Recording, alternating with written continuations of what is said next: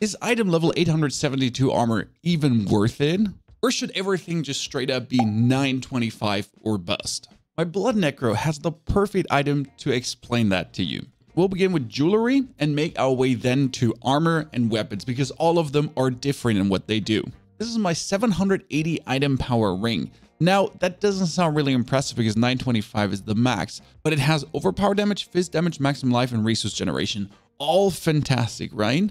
But you'll notice one thing. The maximum life is at 1,120. And that is not the maximum it can go to. Because a 925 ring, or here to be precise, everything above item level 830, 831 can roll higher. So for rings, for jewelry in total, everything above 830 is perfect. Because from that point on, if we're comparing this straight away, this can have 1,310 life. So a high roll automatically would have 200 life more. The resource generation can actually not roll higher. That's the highest possible. 18.5 on a ring is where it goes. But when it comes down to critical strike chance, damage, lucky hit, all these things can roll slightly higher by some percentages. And the main also intriguing thing is that the resistance to all elements is higher. So here item level is so important because I'm alone getting another 3.4% resistance to all elements plus in comparison to just having a lower item power ring. That being said, the 780 ring I was still wearing as I was actually clearing Uber Lilith, tier 100s, the first levels of the Abattoir Zir. So it's not like it's trash, don't forget about it. But everything above 830 is kind of what you're looking for. But you don't have to go for 925 on jewelry because it doesn't make it better. Now, what about armor though? 925 should be it, right? That's absolutely true.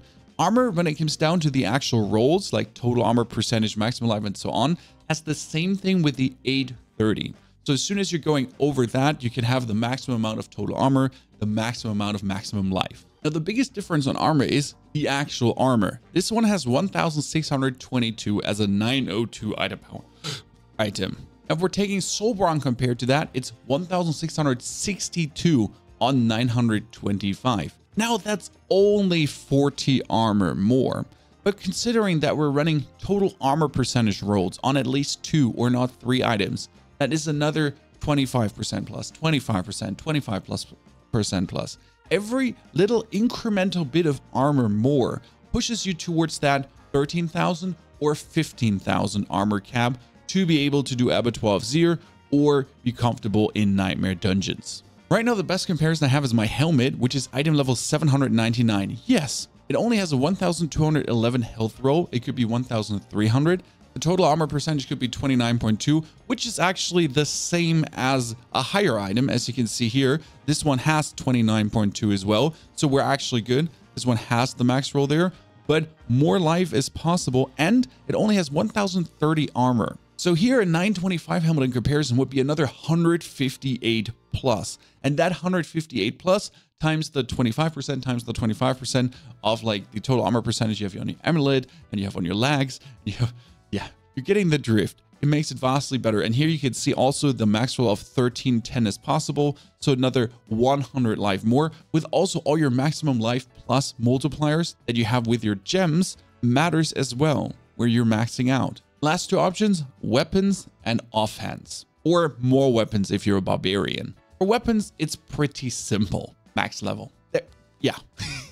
A 925 over everything. Even if you have a 900 with perfect rolls on your overpower, critical strike, core skills, whatever, vulnerable damage, damage over time, shadow damage, all your damage is multiplied from the base damage that your weapon has. So it starts with the base damage of your weapon, then your multipliers, then your damage while healthy, vulnerable, crit, but the lower, obviously, your wand damage is, the lower your main weapon damage is, the less damage you deal. Just as a comparison here, a sword has 9 points item power less and already 70 damage less in total per second. Well, obviously swords also attack a bit slower. Wands have a big higher attack speed and swords have an intrinsic critical strike damage over intrinsic lucky hit chance.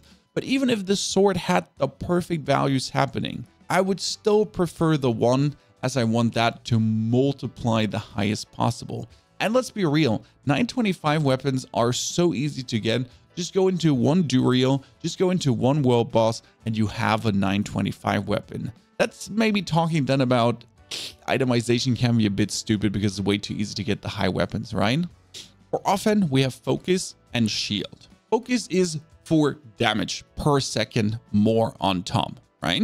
And here comparing an 832 to a 925, that is a 600 damage per second less. Significant. Even if you have the perfect offhand, that is so beautiful because it has the lucky hit chance, and the lucky hit chance while barrier and critical strike chance and damage reduction with shadow damage over time, whatever you're putting together there. The amount of damage you're losing to this is absolutely crazy. This is quite different to a shield though. And here we have again the 830 item breakpoint where afterwards it goes higher again. A shield does damage reduction, block chance, and plus 80% main hand weapon damage. But this plus 80% main hand weapon damage doesn't get lower with a shield. So this is an 842 item power shield right now. Same weapon damage, same block chance, same blocked damage reduction.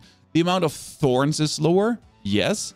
And the amount of armor is lower, minimally though. Have to say that for a shield, if you want to play it as a necro, for example, you do or you are able to use a relatively low item power one with very good rolls without it feeling terrible. But let's be real, you never use a shield, you want the Litless Wall. I've actually never put on a normal shield. But just if you're waiting for it, if you want the bonus defensive, if you want to move another defensive aspect there, it is an option. Don't worry about item power in that one all too much. This should probably answer your question, what's better, a max roll in stats or a max roll in item power? A combination of both.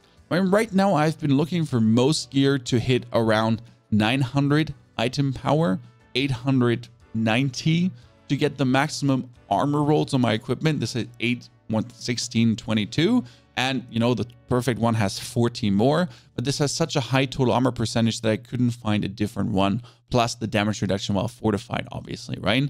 So the damage reduction while fortified high roll is better than having a 925 that has a way lower damage reduction roll, for example, or a way lower total armor percentage roll.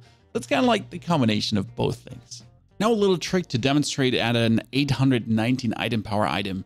This has a max roll of 776 life, correct? And we're upgrading this 2 times. The maximum life roll already gets higher because you're moving past the item breaking point. As you can see, like we're just pushing that maximum life higher and higher with every single upgrade, which ends us in total with a 1310 max life because we just went past the item breaking point with the bonus item power. We went past the 830. Just to say that below 832 is not completely useless. Now, if you want to put this to good use, how about beating a tier 14 Abba 12-0 with Necromancer?